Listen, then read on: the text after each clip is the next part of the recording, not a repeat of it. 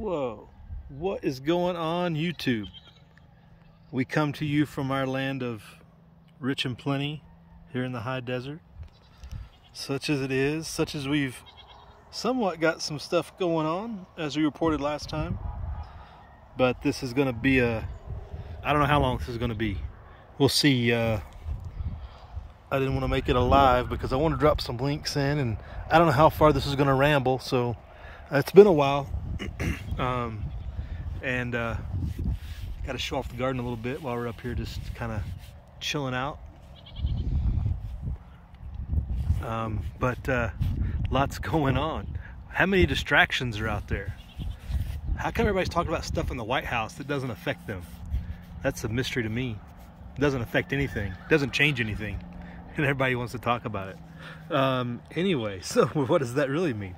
There's a WEF video out there, not a WEE, WEF, those World Economic guys, of a guy talking about cryptocurrency and telling them exactly, okay, correction, a central bank digital currency. I want to use a proper term.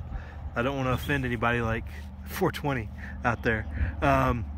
So the central bank digital currency and exactly what it's for and exactly what it does. And he states it pretty plainly. It's all about control and using social credit scores. So your mother-in-law, your sister, your cousins, nephews, uncle, anybody that is open-minded enough to maybe look at it and hear what they're actually saying instead of what they want to hear, show them that video.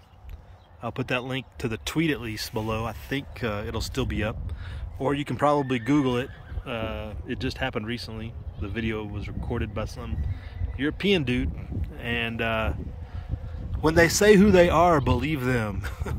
Do not what is going on back there? Do not let your lying eyes deceive you. You know, you're gonna believe me or your lying eyes, or your lying ears in this case. It's just amazing how people have convinced themselves that everything's going fine, just swimmingly. They're more worried about the savior that's going to come, the one guy they're going to elect in and help and just save the day. Anyway, things aren't looking up. Things are not looking up at all in regards to those things. The wartime front seems to be in a weird position. I haven't talked to you guys since and of course the wind's going to come through here as is tradition. And the war front has changed drastically since there was a fake coup. Like, I don't even know what Putin was planning or what the agenda was, but that was hilarious that people were actually thinking that Putin was going to get ousted or something. I don't know what was going on. It was so bizarre, the whole thing. And then it just, hey, we're just going to stop and we're going to Belarus. What? So something totally behind the scenes is going on, and whoever thinks they know what happened, I posted it on Twitter. Probably only Prigozhin and Putin know what happened there, because I don't think anybody else does.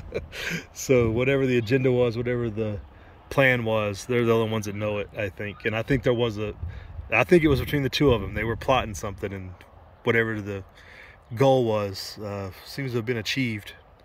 That was bizarre. And so we continue to launder money through Ukraine, which is interesting. Ukraine is almost fully an EU state now. There was I guess it was a couple weeks ago, EU Central Bank paid off some enormous amount, billions of dollars of debt for Ukraine, basically doing what they wanted to do and undermined Ukraine's sovereignty, you know, a decade ago. Basically accomplishing what they've always wanted to accomplish. So Ukraine is fully vested in the European Central Bank and is basically fully under their control, if you ask me.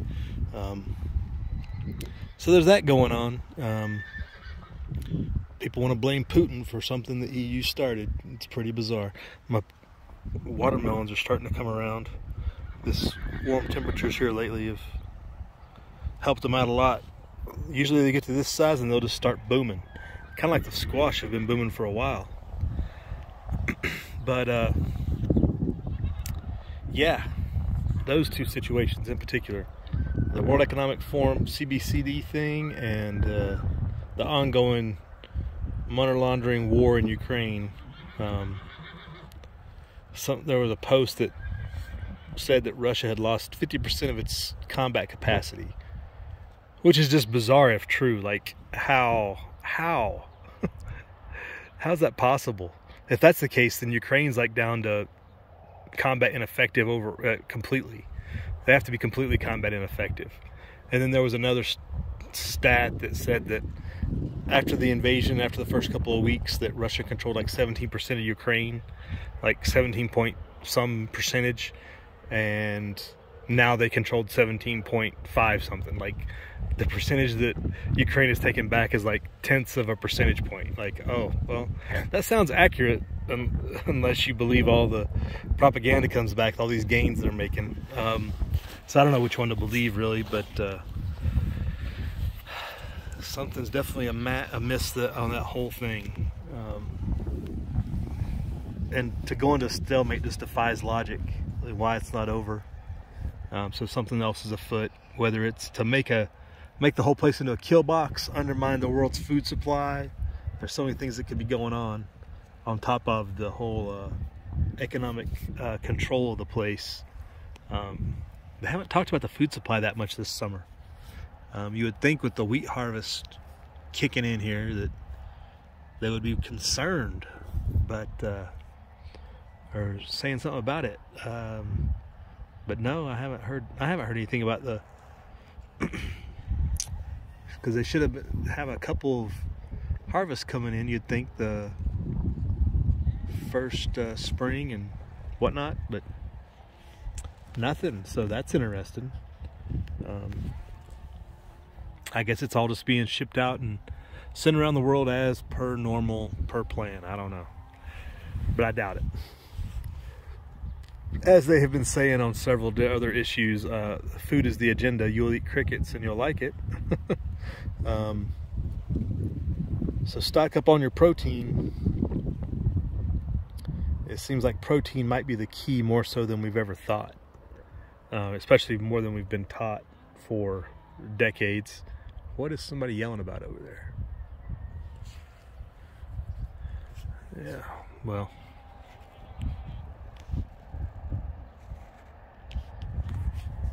somebody's looking for mom or something.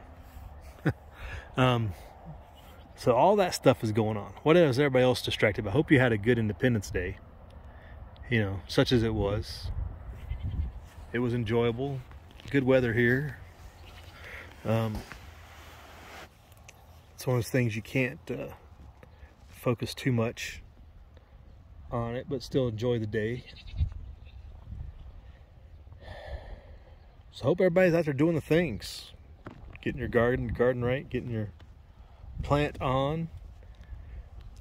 Got some artichokes growing over there. I saw a couple, the pumpkins are starting to come in. I got some pretty good sized ones. I think I'll put a post up later of some of the stuff growing, a separate community post. There's some guys hiding out right there. You made it right down there. Where they at? Right there. Pumpkins coming in, growing in the undergrowth. So yeah, it's just that time of day to enjoy what's becoming cool. It's definitely not cool cool. It's been in the 90s pretty much for the last week, but it's manageable. It's this time of day, it gets a little breezy and cools off, and it's all right. A couple of nights it wanted to stay above 70 for a good portion of the night, so that wasn't too comfortable, but most nights it gets down to the 60s and cools off enough to make everybody happy. But yeah, what's everybody else doing other than just biding your time? I don't know, when you hear the things that guy from the WEF says, you hear that and you're like, I mean, how is it not go time? How do we allow people like that to say things and still allow our supposed people that are on our supposed side, as in people in America, go along with it? How do we allow that to happen? And I started thinking about that, and it's just a matter of access. Like, we don't have access to those kinds of people. We don't know who they are. We don't know where they live. We don't know anything about them. There's so many of those people, and some of them live here, and they're just removed from us in society. We have no idea. And we wish you could keep it that way, but obviously they have an agenda that they want to impose upon us what they want from their ivory tower, such as it is, wherever it may be. And we'll eat scraps or cake or whatever, crickets, like literally. It's just an interesting situation we're in. You know, we all, I don't know, we've talked about it before, like the biggest thing we got to do is we have to stick together. We can't allow division within the people. We need the populace to stick together instead of fighting each other while those big honchos just lay plans and have people do their dirty work, you know? People that are the enforcers of that stuff, somebody needs to break the chain somehow, you know? Somebody needs to put a virus in a computer or something.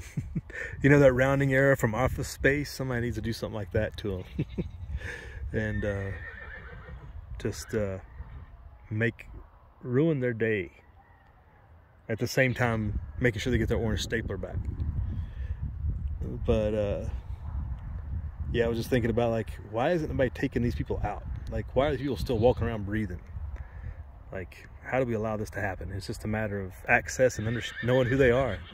There's just so many of them that we don't know. A lot of them are European, and they live in places that are you know, we talked about this a long time ago, about the people who guard the people, and how much they have to get paid.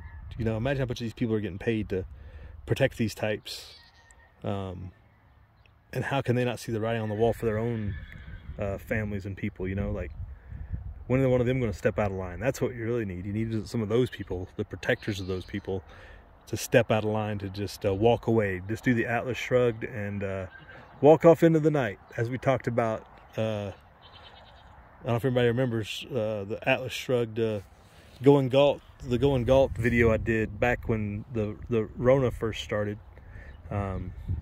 Is this the going Galt moment? Like, when are people going to stop complying and just stop producing because it's not worth it? It's obviously working against their interests, and it's just not worth the effort, you know. Hopefully some of those types that work in those places, that'll start degrading the enemy's capabilities, you know what I mean? But yeah, I was thinking about that a little bit. How do you get access to these big banker types who you don't know where they're at, you don't see them, you don't even really know their names until they pop up on a tweet and a short video, and you're like, oh, okay, I have no idea who that is. And they're all like 60, 70, 80 years old. And no idea who they are walking around. And they've all got progeny of some sort they're probably going to hand off the reins to, that are just as convinced they're the elite and they're better than the rest of us. And if they don't keep us in a box and keep us under control, then we're going to get out of control. It's probably the fear, you know, the fear of the masses keeps those people acting like that. They fear us to a large degree, I think, because they know the masses can be dangerous if unified together, that's for sure. And when you plot plans like that and, you know, masses unify against you, you're definitely in trouble. So there's that. So there's some thoughts for you. What we've been thinking about around here, other than our squash and pumpkin and tomato production. So lots of green tomatoes on there, but lots of blooms over here on this one. Let's see what happens. And we got some peas this year. I was able to enjoy some peas this evening. Yeah, I just had some earlier. I got some pea action going on, and we got cabbage and cauliflower already. So some production, some success going on in the garden, so that's good. I always want to leverage off of success, right? And these pumpkins, we'll see how many pumpkins we get out of this. It might be a little chaos here in a couple months. And hopefully the watermelon, that's always good. So hopefully everybody's doing good. Shout out. Alicia's doing some good videos. I haven't seen her do a live chat in a bit, but she was doing those again pretty regular, and I'm sure she's got travel and holidays going on, and she was doing all that, and she made a good video about the green out in the desert of Utah, and it's the same here. Like, the landscape is green. Like, how's that possible? A bunch of we were talking, I don't know who I was talking to the other day. It must have been 4th of July to cook out. I had a few people to cook out, and they're like, the wildflowers and everything came in late because there was so much snow on the hills, and it was cooler later, you know, that the wildflowers and everything all came in on the mountains late. So what usually would have been, you know, up in May and done by the end of May, because it gets so hot, so dry so fast, is still around. And you know, and it's dumb, you know, we're in July, we're in the first week of July, where we'll talk about this. We won't talk about what usually comes around this time of year. Hopefully it stays away. Hopefully we avoid smog alerts when there's no smog. We'll see what California does. Speaking of California, that's another thing to keep an eye on. I'm talking about people you don't know who they are, but there's people you do know who they are.